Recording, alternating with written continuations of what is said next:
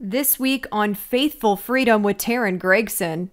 One of the things that I can remember being in college at Ball State University in the late 1980s, and I was thinking about being a journalist, a sports journalist, and I thought this will be the greatest job in the history of the world because it'll never feel like work. I'm just going to sporting events and writing about sports. It was that way for a long time. I never felt like I was actually working. Now, I just don't have the same enthusiasm and respect for modern professional athletes, their values and their lack of insight into how they're being manipulated and used to undermine America frustrates me tremendously. But as important as athletes are as influencers, it kind of pales in comparison to what I think are the two most important groups in terms of expanding public discourse and making sure we still have freedom of speech. I literally point to, and the thought may make you giggle a little bit, but it's up to comedians and ministers to protect public discourse. Those are two professions that have always been authorized to speak uncomfortable truths. And I think comedians and ministers have failed. He is fearless about choosing faith and freedom over fear. We have longtime sports broadcaster Jason Whitlock on the show today. Jason, him and I both have similar roots in the Midwest. He played football at Ball State University and then went on to write for the Kansas City Star for many years before, joining ranks with ESPN and Fox Sports, and is now with The Blaze. And he has his show Fearless with Jason Whitlock, which you can check out anywhere you get your podcasts or on the Blaze app. I myself went to the University of Missouri Journalism School, studied sports broadcasting there, and have an acquaintance with TJ Moe, who he has on the show quite a bit. So it's a pleasure to sit down with Jason and talk about some of these hot topics because he never backs down. You see him on Fox News and different various programs talking about things like CRT and how these sports leagues are addressing these hot topics like COVID and things like that. We here at WeThePatriotsUSA.org have a CRT case or trying to help out some parents in Connecticut who received severe backlash, they allege, when they spoke up about CRT. One of the parents alleging that their son was sexually assaulted at school for speaking up against CRT. So make sure to head over to WeThePatriotsUSA.org to check that out. They're also really taking on several religious freedom cases, and Jason is a fearless warrior for Christ. He'll talk about his faith and how that plays into his profession as well. So without further ado, here's Jason Whitlock. Freedom is non-negotiable. Mandates, free speech, cancel culture, parental rights. These are real people that have stood up for their freedoms no matter what. Welcome into Faithful Freedom with Teryn Gregson, presented by We the Patriots USA, helping everyday Americans defend their God-given rights. Jason, we are so appreciative of you to join the show today. Tell us what it has been like for you to launch your show Fearless, to go to the Blaze, and you've always been pretty fearless, let's face it, about voicing your opinion, but do you just feel even more free now? What's it like to be able to speak as you wish?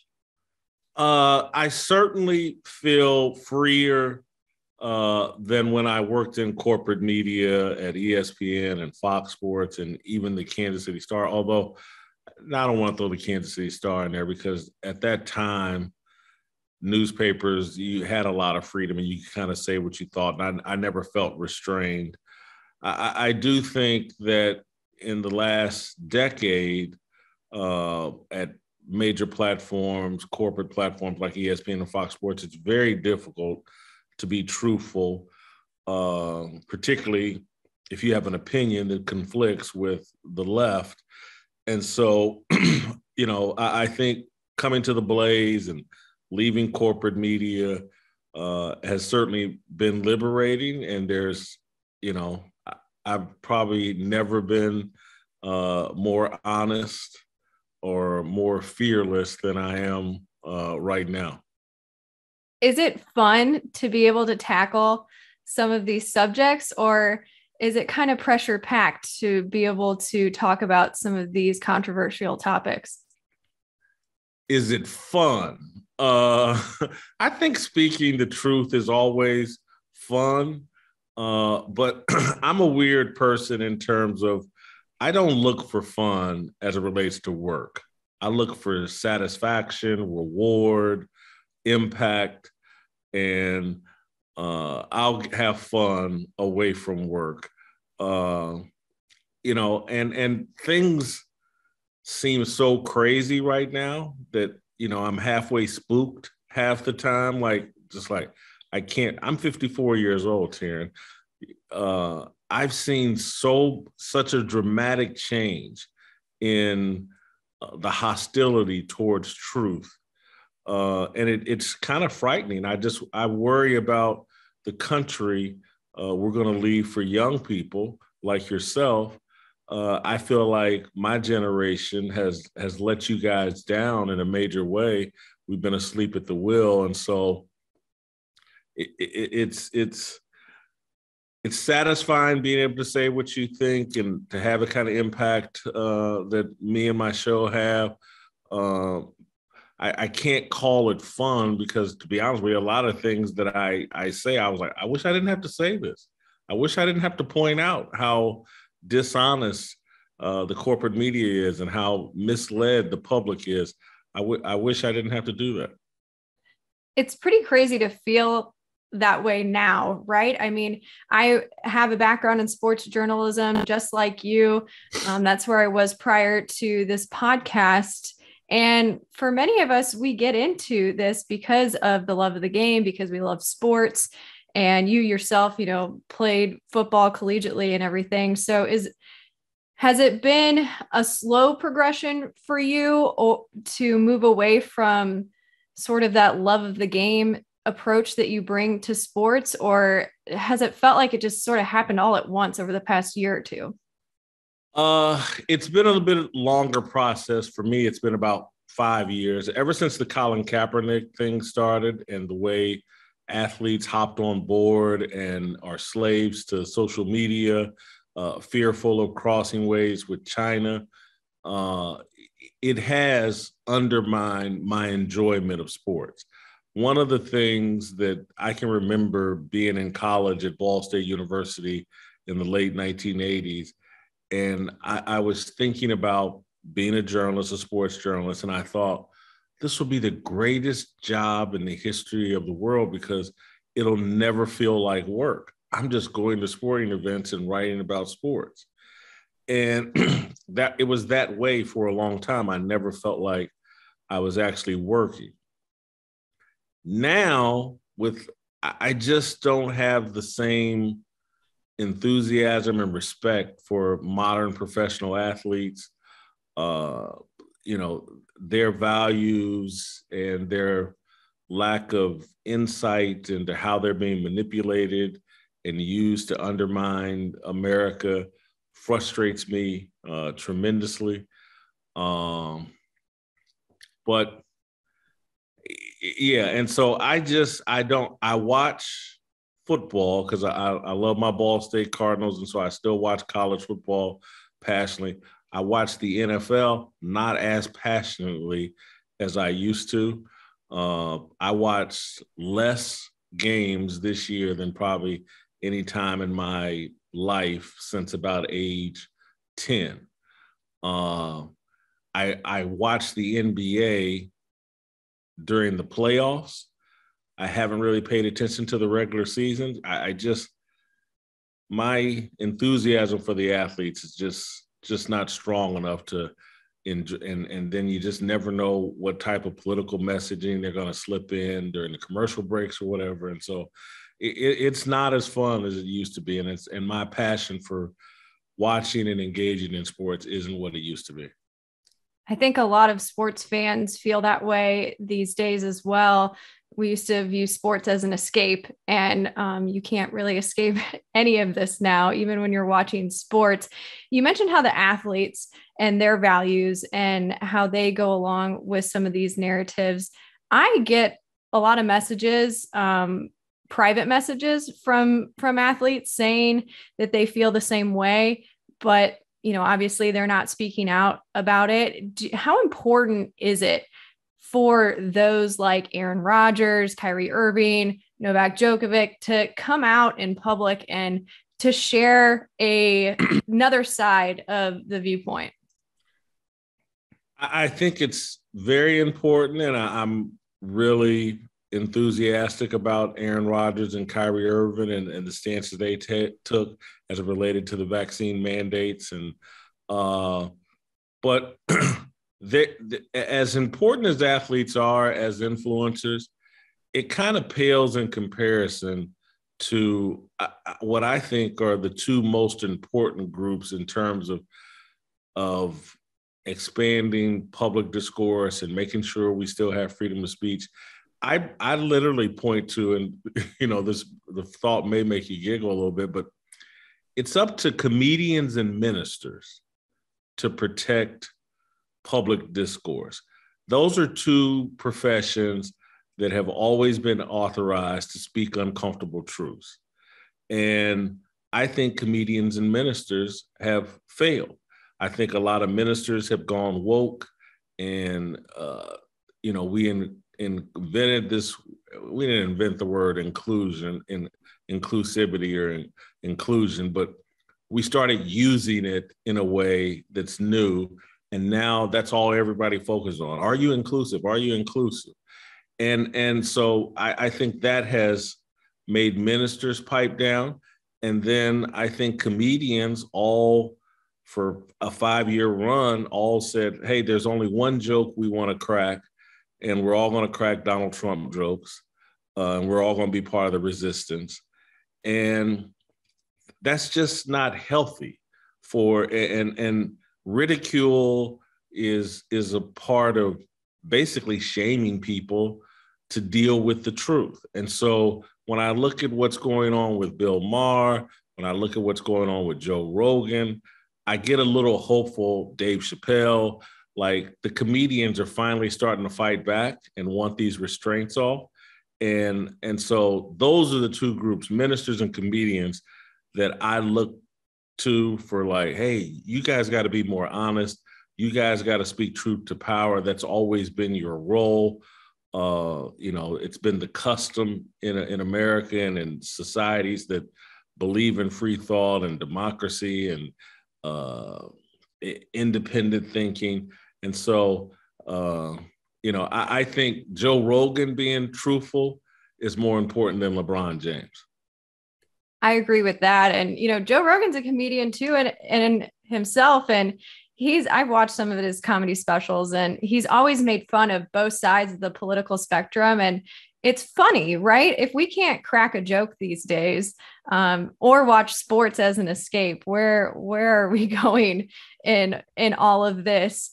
You mentioned, ministers, and you've never been shy about your faith. And I, for one, appreciate that. And I know that other sports fans do as well. How much do you think that plays into the discussion moving forward? I mean, athletes themselves, they've not been shy about their faith. You hear them, thank God and Jesus Christ, when they win or when they have a special achievement. How do you think that plays into things as we move forward and heal? I think that we got to remember professional athletes, for the most part, are pretty young. And so that means they're young in their walk with Christ. And so I think it's easy and understandable when I was their age to say, I'm a believer and I thank God. But do they fully understand what being a Christian means, what the responsibilities are? And so I'm hopeful, but this whole society, and because of the addiction to social media, particularly Twitter, Twitter is probably the most secular place on earth. And athletes are so addicted to Twitter that they don't understand that the stuff that comes out of their mouth, the things that they think to say, they're constantly thinking about, hey, how's this going to land? How's it going to play on Twitter and on social media? And what they don't think about is like, hey, I'm a Christian. How is what I'm saying and what I'm representing and what I'm doing, how is that going to land with God and my biblical worldview? And that's where social media has really been a hindrance on speaking truth and on just being honest, because social media is a stage. And so people tend to perform when they're on a stage. They're not their authentic self. They're thinking about how's the audience going to react.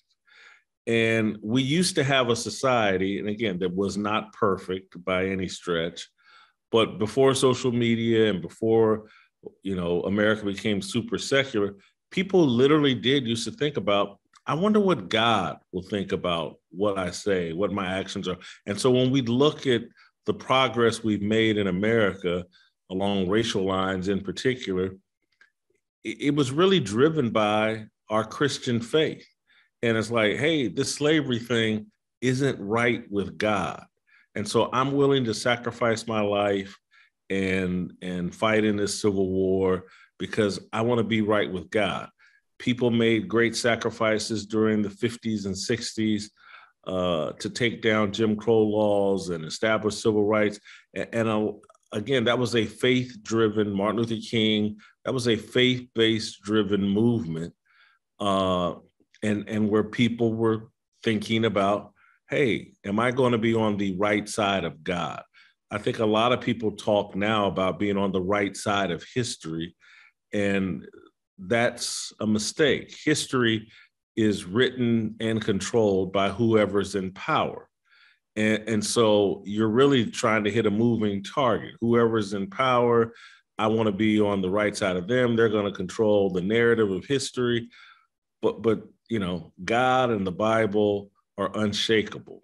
And, thousands of years of collective wisdom in the Bible, it doesn't change with whoever's in power. It doesn't change based on the season or the weather.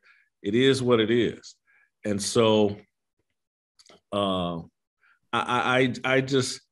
hope that as I'm prayerful and hopeful that at some point America will return a bit more to its Judeo-Christian foundation.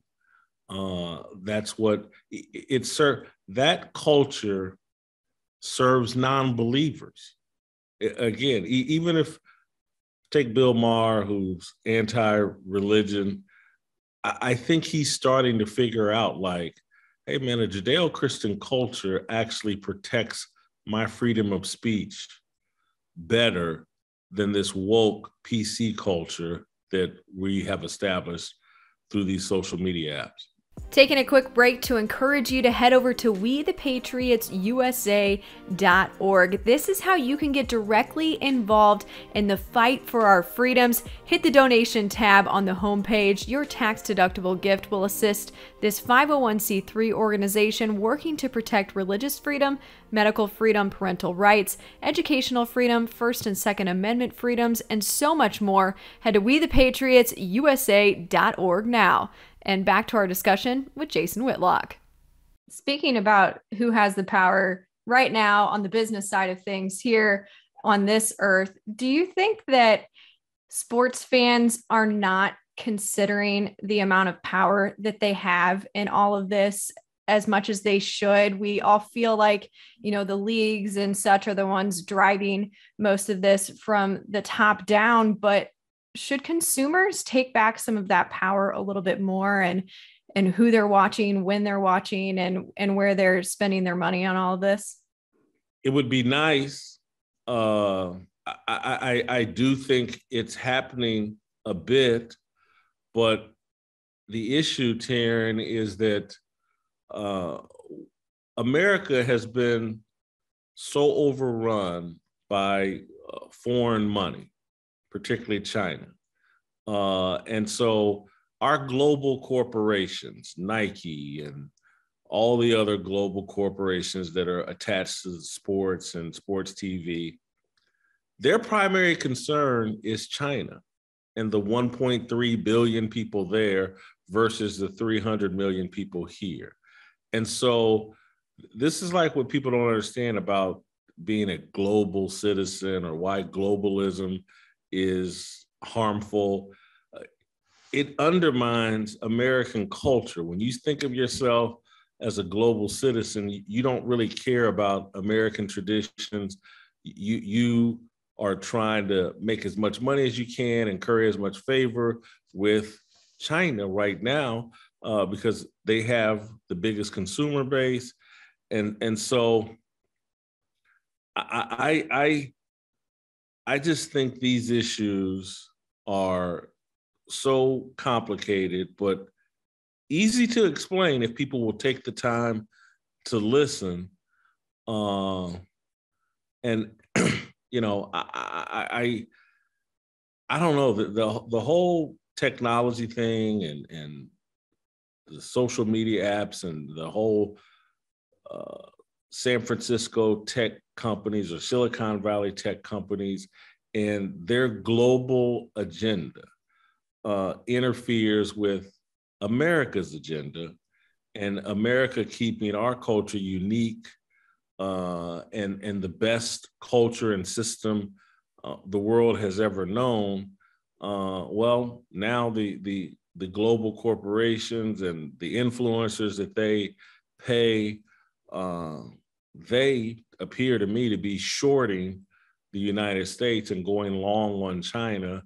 And that's why, you know, it's hard for consumers to have the impact that they used to have here in America. And so I don't think the NBA really cares that much about television ratings. I don't think they care that much about in-house attendance. I think that when David Stern was the commissioner of the NBA and Phil Knight and Nike sold the NBA on a vision of becoming an international league and the possibility of some mega television contract from China, I think the NBA has been positioning itself for that for 20 years. And I don't think they are going to turn back from that. You know, I try to tell people a lot of times, like, we think we have a passion for basketball here. It's nothing compared to China's passion for basketball. And so a lot of times when LeBron James and these athletes, what they're talking about, they've been to China. They go to China every summer. And they sit there and think, man, it's for a basketball player, it's better in China than it is in America.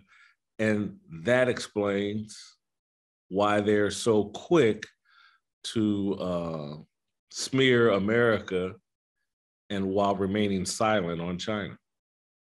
So where do we go from here then, especially whenever it relates to China? You know, we've got the Olympics in China. The NBA seems to be completely, you know, all in on China.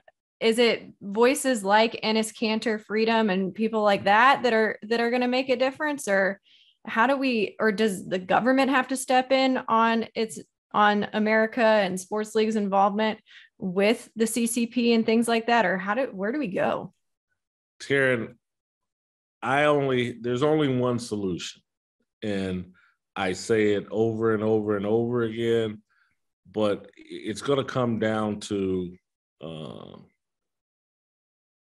believers and Jesus. And again, when you take your identity in Christ, and so, because right now people are taking their identities based on their political views. I'm a conservative, I'm a liberal, I'm a Democrat, I'm a Republican, or on their sexuality.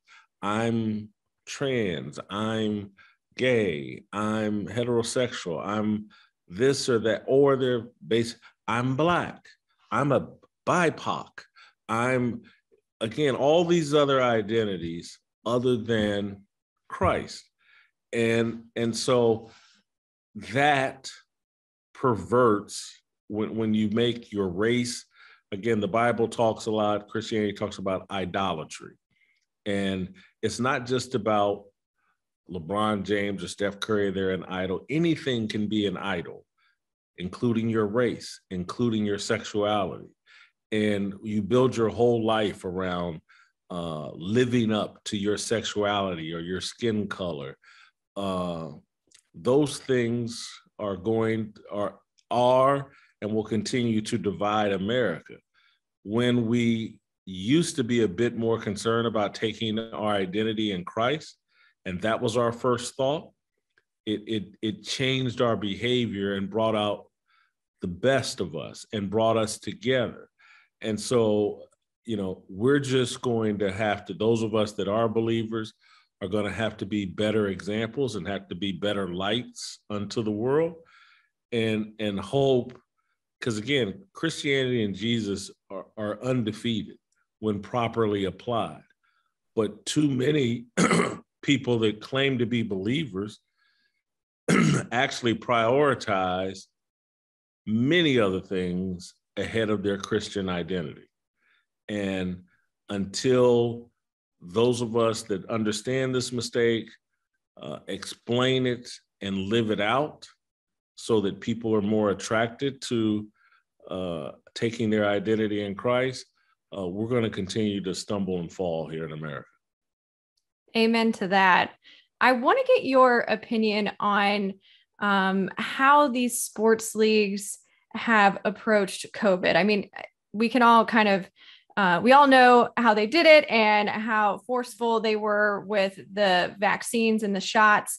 I would like to know your thoughts on why you think we are seeing so many adverse reactions for athletes around the world. We see a lot of soccer players dropping during competition after receiving the shot. And here in America, we haven't really seen too many athletes suffer, from our knowledge, adverse reactions to the shot. Why do you think that is? Do you think that these leagues are not as truthful to what their vaccine, how many of these players have actually gotten the vaccine? Do you think they're not being as truthful? Why do you think there's such a disparity between American athletes and European? Well, and again, let me be clear. I'm outside my area of expertise answering this question. And so take this with a grain of salt. But I think soccer is the most cardio intensive sport there is. These guys run forever. And so, America isn't really a soccer culture. Our biggest sports, football, basketball, baseball. And so I think over in Europe, you just have more people playing soccer. And so I think that cardio intensity may play a role in, because again, COVID and the vaccines, I think affects your lungs and breathing capacity and things like that. And so, but just, I'm totally speculating on that. And so I don't want to say too much. I know you're not a medical expert by any means, but I wanted to get your opinion on that. I would also like to know your thoughts on college athletics, where it goes from here with the implementation, of NIL, and we just keep seeing more and more business inserted into college athletics, while at the meantime, so many people are starting to question the universities in general, just the what they're teaching our students and the possible indoctrination that's happening on these campuses. So while it's sort of being attacked from the education standpoint, we're also, coming at it from the college sports standpoint with the NIL and things like that. Where do you see college sports going amongst all of this? I think that's a great question. I actually thought that the NIL deal would cause more chaos than what we've actually seen. College football seemed to go on just like normal from the outside looking in. I'm sure coaches will have a different take on that. They're dealing with it day to day. I just think the NIL stuff has just injected more money and potential headaches and chemistry issues within teams. But as a fan, again, I'm kind of removed from that. That's a coaching problem and issue. And so I thought there was a better solution than name, image, and likeness. I don't think name, image, and likeness actually serves college sports the best. But it's so new, and there's so little, I think, real reporting. Journalism is pretty dead, and people aren't going to question athletes getting paid and making money, and so it's hard for me to speculate. I just know I wouldn't want to be a coach in this era, and I'm somewhat happy for the athletes, but young people and money. I used to be young. I'm glad that I don't know. I'm happy for the athletes to some degree that they're getting a piece of the pie. I wish that college athletics had gone a different route in fixing this, because there was a problem, and that they did need to share some of the wealth with the athletes, particularly the high profile ones that drive ratings and have professional careers in their future. But I'm not sure if this was the perfect or even the right solution. And we'll see over 5 to 6 to 10 years what the NIL's impact has been.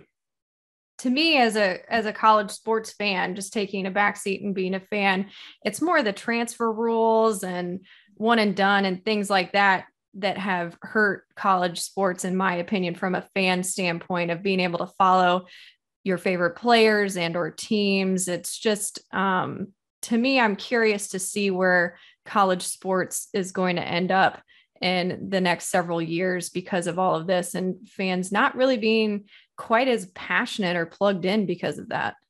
Oh, I think that particularly in college basketball, that's been going on for a long, long, long time.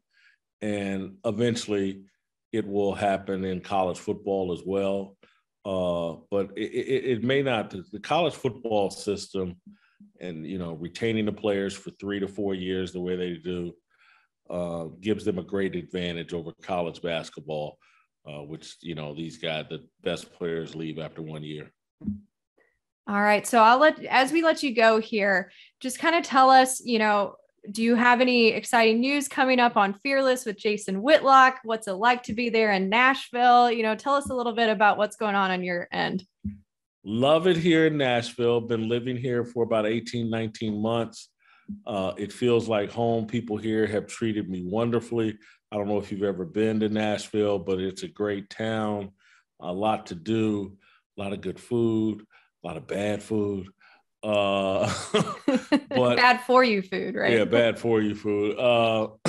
But I'm so glad. I feel like I'll live here for the rest of my life, and so that's been great. And I just think with Fearless, we're going to keep trying to build our army of soldiers that operate in a fearless way and want to promote things that are positive for America and respectful of America, and believe in the values that America was founded upon.